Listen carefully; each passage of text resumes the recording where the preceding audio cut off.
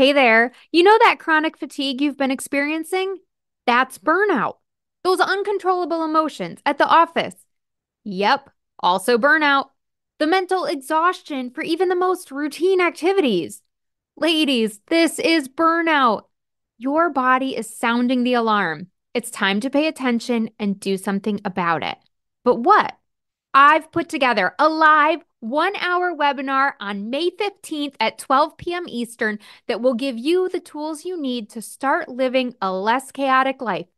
Tangible strategies that you can implement today to replenish your energy without having to quit your job or give up your business. Head over to karenfreeland.com/burnout and claim your spot today. There's no cost to attend. It's my free gift to you. I want to help you show up calm, confident, and collected in every facet of your life. No more burnout. Visit karenfreeland.com/burnout right now to learn more and sign up. Welcome to Rock Your Reinvention, the show for high-achieving career women who refuse to settle for mediocrity and aren't afraid to take bold action. This is a place where you can authentically show up, where every dream and goal can be validated and achieved. Hi, I'm your host, Karen Freeland, a certified life reinvention coach, speaker, and award-winning author. I'm here to give you the tips, tools, and strategies to help you shift your mindset, build your confidence, and take meaningful actions so you can rock your reinvention. Ready to go from stuck to thriving? Let's go. Hey, ladies, and welcome back. I am all over this burnout topic lately because I keep speaking with so many women who are shutting down their business, who are letting their goals slide or go by the wayside, who are quitting corporate, and who are missing out on their best life. And I don't want that to be you. Now, if you're like, wait a second, Karen, don't you specifically help women get out of corporate? Yes, I do. But here's the thing. There's a difference between being in a job and making an empowered and informed decision that this is no longer for you, and being in a job and being so drained that the only way you see out is to just give up, quit, leave, run away. Okay, those are two very different scenarios. And I want everyone who listens to this show and everyone that I work with to be in the empowered camp. There's nothing wrong with shutting down your business. If you have felt like you have done everything, you tried it, it's not for you, your season of life has changed, it served you for a while, now it's not, and you make this really empowered decision to close up shop, I will support that all day long. What I don't support is the women who are half trying, who feel like they should be further along than they are, and so they must not be any good, and they are just giving up. Okay, they're quitting before they really give it the full run or the full try. Again, totally different, right? Those are two different scenarios. And so many people are doing this. They're giving up, they're quitting corporate, they're leaving their businesses, they're just ignoring their goals because of burnout. They just don't have the energy to keep going. Now, there's a number of ways that you can cure burnout, okay? And I'm going to be sharing a lot of those on May 15th in my Banish Burnout webinar. So if you haven't signed up yet, what are you waiting for? karenfreeland.com/burnout. But today, I want to specifically focus on the role that fitness can play in your life and in helping you bounce back from burnout. I'm going to give you 5 ways that fitness can help you do this. Now, I want to also caveat that I'm not really talking about fitness from a perspective of weight loss. I'm talking about it from a perspective of physical activity and the importance that movement and being active plays in your overall well-being, and specifically in combating burnout.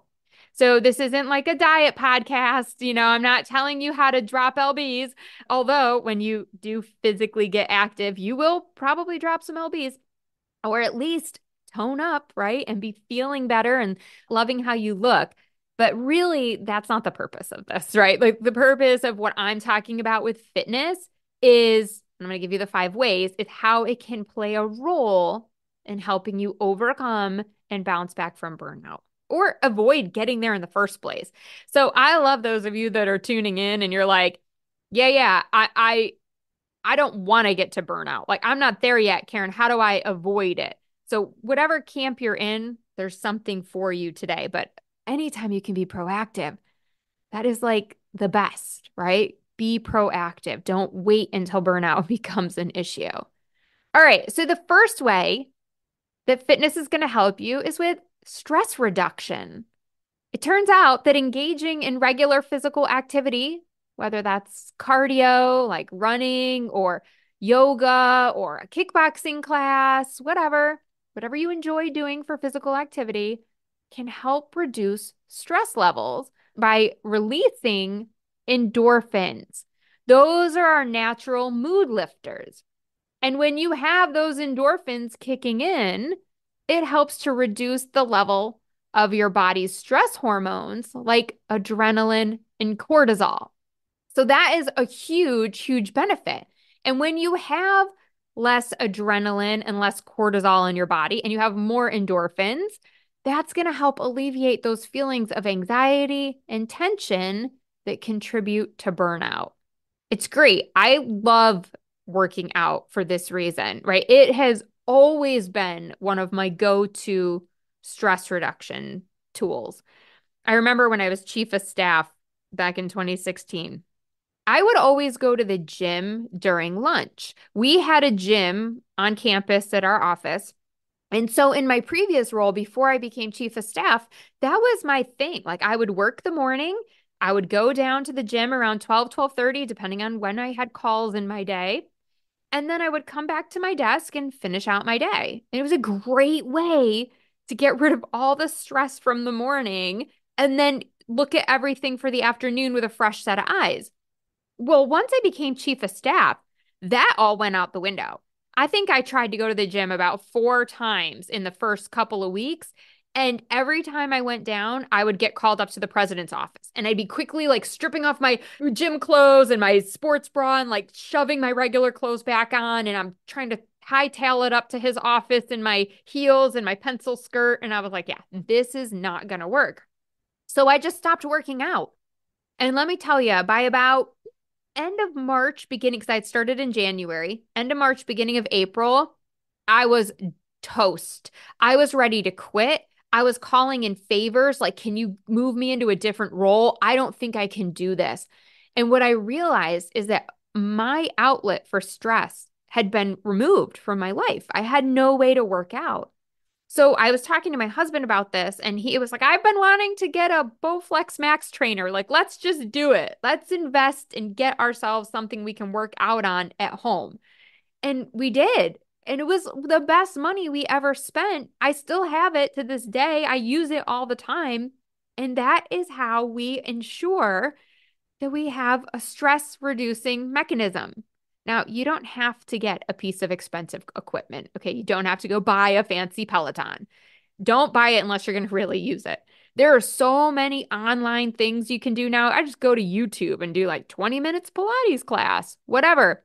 But find your outlet. Maybe for you, it's taking a 3-mile walk with the dog or going on a hike. I mean, this isn't a one size fits all. I'm just using that example to show you that I didn't have a stress reducer. Like I didn't have an outlet for all that stress. And without that, that anxiety and that tension that was going on at work just kept building up to the point where I thought, I just can't handle this. Like I just need an out. But what I really needed was to work out so I could let those emotions and all that stress go. So if you're not working out regularly, you don't have some sort of physical activity, get it because this is going to help reduce the stress that is contributing to your burnout. Okay, the second way fitness is going to help you is improved sleep quality. And I know it's so ironic because you might be sitting there thinking, yeah, but I'm so tired, Karen. I want to sleep more. I don't want to wake up and work out. Well, exercise is actually going to promote better sleep quality because it helps regulate your sleep patterns and it promotes more relaxation. So when you work out, you sleep better. And quality of sleep, it's not just quantity of sleep. I think we talked about this on the last episode, quality over quantity. It's not just quantity of sleep, it's the quality of sleep you're getting, which is crucial for that overall well-being and the resilience against burnout. We got to be resilient because burnout, it takes a toll, right? We got to be able to bounce back, jump back up. How do we do that? Better rest, better quality rest. And for some of you, I mean, I know for me, if you're lying awake in bed and you're having trouble falling asleep, you might be replaying your day, right? Like, oh, this is what happened today. This happened. Oh my gosh, I just forgot. I got to do this. I didn't do that. And all of this stuff is just like running through your head. Two things. One, exercise is going to help reduce that stress. So it's going to become easier and easier to fall asleep. Like you will actually fall asleep faster. And the second thing is have a notebook by your bed. I keep a notebook by my bed, and if I remember something, I just write it down. That way I don't forget it, and I'm not trying to stay up and remember that thing. You can do the same thing. You just grab out your little notebook. Don't worry, if you have a partner, they'll get used to it. Mine did. First couple times, he's like, "What are you doing?" I'm writing something down. I don't want to forget. I don't really recommend keeping your phone by your bed because I think that's a whole other sleep disruptor, but if you do sleep with your phone by your bed, put it in your calendar, in your notes section, something that's going to remind you in the morning, oh, I got to do that thing. But if you just don't write it down or you don't have a way to capture that thought, you're just going to keep laying there awake and trying to remember that thing so you don't forget it. Now, some of us, me, I'm going through perimenopause. If you are going through perimenopause or full-blown menopause right now, then you might have the pain of that 4 and 5 a.m. wake up. So if you can get better rest by working out, right, and avoid this double whammy, right, the bad sleep from the burnout and the bad sleep from menopause, you put the exercise in your calendar. Like, why would you not add this to your daily routine if it's going to help improve your sleep? Exercise, exercise, exercise. Okay, number 3, boosting your energy levels. I mean, that's one of the chronic symptoms of burnout, right? It's just low energy, fatigue. Regular exercise increases your energy levels and reduces fatigue by improving your cardiovascular health and circulation. That's going to help combat some of that lethargic feeling and the exhaustion that comes along with burnout. Not to mention, here we go, earbuds if you have little ones listening with you, but maybe, I mean, maybe you're open, depends on how little they are or how big they are, I guess. But boosted energy levels also means more energy for sex. Yeah, that's a good thing. And that's usually what gets neglected when you're burnt out. Like no one comes home from work and is completely burnt out and is like, well, I can't wait to hop in the sack tonight. Let's stay up an extra hour and have sex. That doesn't happen. So if you can get your energy levels up, you're going to have more energy for sex, which, oh, by the way, is a form of exercise. Yeah. So you can get your fitness in while you're doing the thing. It's like perfect. They go hand in hand. And of course, more energy, more sex, more connection with your partner, more endorphins, and all those dopamine feel good mood lifters are going to be coursing through your body. And again, less cortisol and stress hormone and all that kind of stuff, right? So this all just goes hand in hand. It fits together. Okay. So now that you've got more energy levels, number 4, you're also going to have enhanced mental well-being. It's no secret that physical activity has been linked to improved mental health. It's also helping to reduce a lot of those symptoms of depression and anxiety. Exercise is going to give you that healthy outlet. Remember, healthy, we need healthy outlets, not drinking, not drugs, not sleeping pills, not all the things, right, that society says, oh, this is an easy way to self-medicate. No.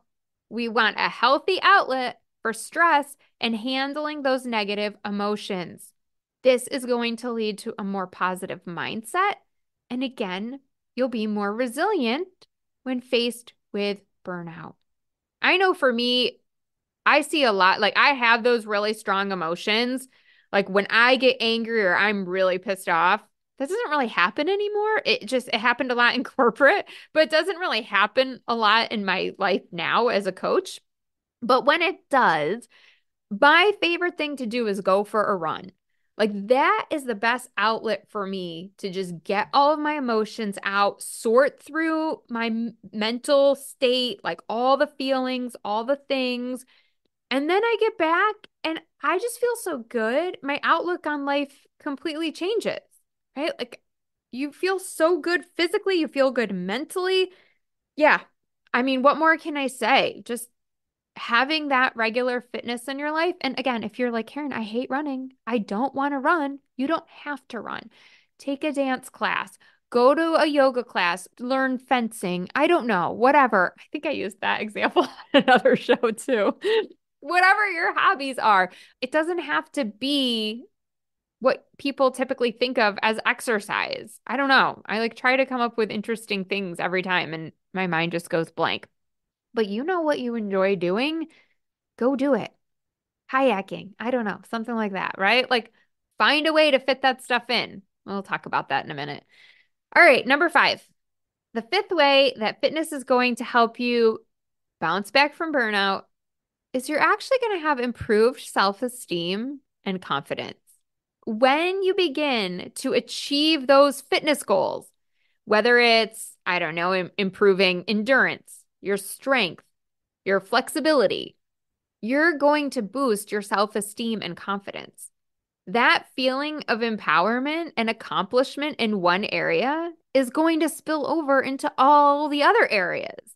That's a good thing, right? It's going to help you manage that stress and avoid that burnout. And you're going to be like, well, I'm more confident now in my job. I'm going to set some more boundaries. Ooh, now I'm less burnout. Or, I'm going to set some boundaries with my partner. And oh, well, now I'm feeling really confident. Like that is going to spill over into other areas. And the same thing. I mean, hopefully if you're hitting your goals at work, maybe that'll spill over into some other areas too.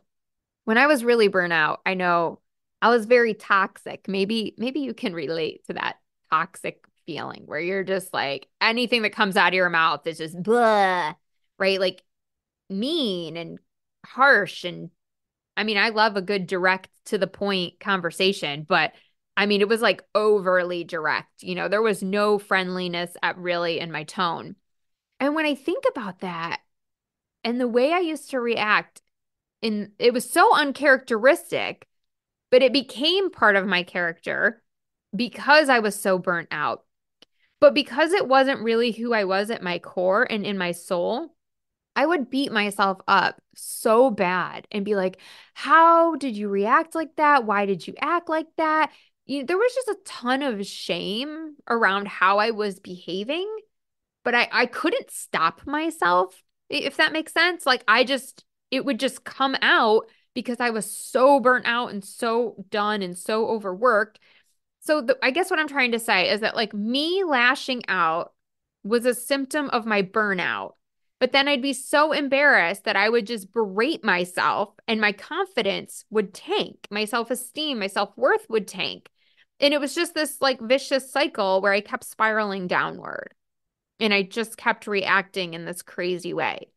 So if you can get a hold on that, right, and you can hit some of those fitness goals, start feeling better, get those better endorphins in your body, you're going to have more self-esteem and more confidence in everything that you do.